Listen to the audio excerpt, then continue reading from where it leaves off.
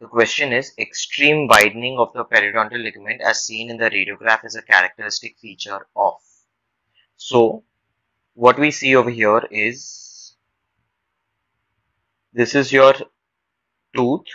Usually, if this is your tooth, the PDL space is only so much. Okay, this is the PDL space. So, in this situation, this is the tooth and the PDL is wider. So, sometimes it goes up to even 10 times. And this is seen in a lot of conditions. So, let's see which all are the possible conditions in which you can have widening of the PDL ligament space. The answer over here is scleroderma. So, systemic scleroderma is basically a disease of the skin.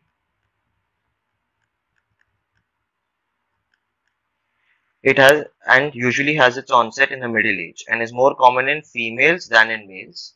There is thickening and induration of the skin called by dermal fibrosis. Okay, this is an important point. Mask-like facial appearance. This is important. This is also seen in Bell's palsy. Okay, ulceration develop. And one more important point about scleroderma is mouse facies.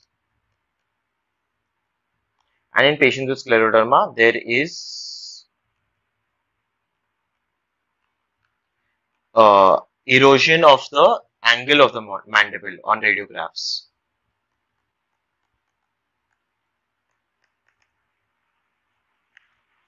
Hypopigmentation and hyper may occur. Fibrosis is not confined to the skin but may involve internal organs.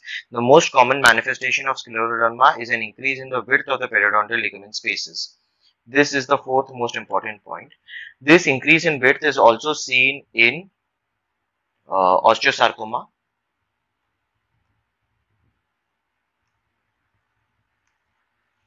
and chondrosarcoma. Okay, at least twice as thick as normal, and both in the anterior and posterior teeth are affected. The laminae dura remains normal. Okay, in Paget's disease of bone, there is generalized hypercementosis.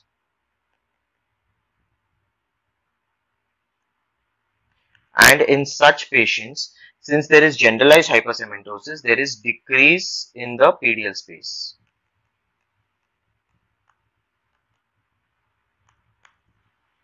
Okay.